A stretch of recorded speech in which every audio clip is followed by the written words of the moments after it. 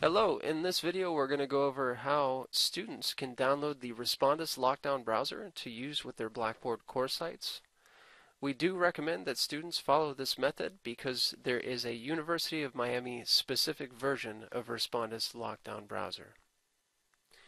We can see here that we're on our Blackboard homepage currently and we've logged in.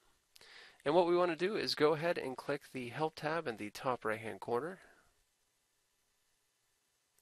Then we want to hover over Platforms. Then we want to click on Respondus Lockdown Browser in the expanded menu. Now that the Respondus Lockdown Browser page is loaded, we want to go ahead and click the first link that says Download Respondus Lockdown Browser. And this will open up a new page. You want to go ahead and click the yellow button in the bottom right. And then the Respondus Lockdown browser will download. Now that it's downloaded, we want to go ahead and click on our downloaded package. It should go to your downloads folder if you do not see it. And now you're going to be prompted to run the file.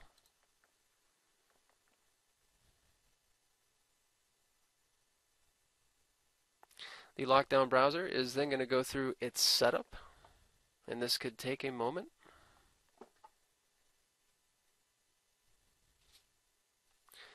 We want to go ahead and choose the language of our choice.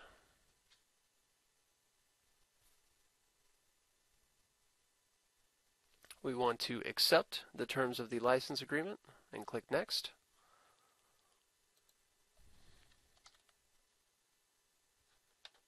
Alright, and now our Respondus Lockdown browser is completed installing. We're going to click Finish. And if we see our taskbar at the bottom of the page, if we click on our Windows Start menu and go to All Programs, we can see in the Respondus folder that we now have the Lockdown browser.